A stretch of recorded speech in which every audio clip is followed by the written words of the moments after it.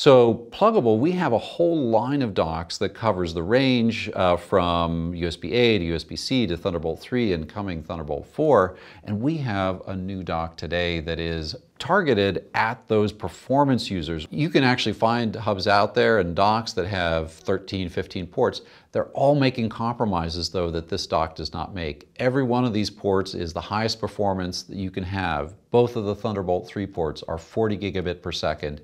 The USB-C port on the front is 5 gigabit per second. The two USB-A ports are both 5 gigabit per second. Everyone is going straight to 40 gigabit per second back to your host laptop. And that's the trade-off and the advantage of this dock. You don't have any backward compatibility with older USB-C laptops that don't have Thunderbolt 3. You've got to have Thunderbolt 3 in your laptop.